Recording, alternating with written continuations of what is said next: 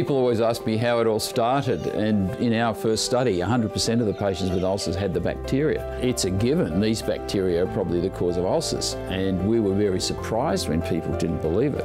The resistance to new discoveries in the medical profession especially is not always ignorance, it's the illusion of knowledge. People already thought they knew the answer, but they didn't realise there was a lot of problems with that. In fact, they didn't have a cure. Even when Barry came into my room one day and suggested to me that he thought, oh really, I think, you know, Robin, we're onto something really good. We could even get a Nobel Prize out of this. I thought that'd be so bloody stupid. When I recognised that there was a lot of resistance to the idea that these bacteria were harmful, I said, well, you know, how do you go about proving it? So he said, let's infect a human. So I said to Dr. Warren, I think you should do it, Robin. Drink the bacteria. He said, oh, no, I'm too old. You should do it yourself. And so I decided that I was going to have to take it. And on that fateful day, it was a bit scary, really. And people say, what did it feel like when you had to drink the bacteria? And I say, well, it's probably like taking your first bungee jump.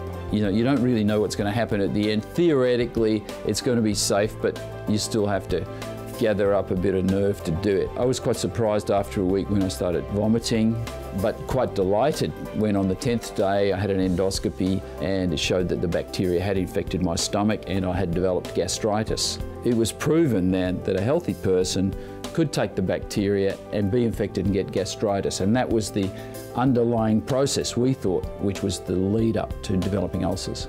Probably around the world, hundreds of thousands of people had their lives saved by having Helicobacter treatment, and that's not mentioning stomach cancer, which also kills 1 million people a year, even today. So it was a big discovery, and I suppose it was only a matter of time before somebody in the Nobel Prize committee had an ulcer, took the antibiotics, and they said, this is great. I'm excited about having the Science Library named after me. It's a great honour, of course, but it's one of the things that really was a key component. I'd go into the library to focus on one subject and read that up, and then I'd invariably see interesting things on the shelves and end up reading quite widely. So a 2-hour project of research would take me all day. I would never underestimate the power of a good library.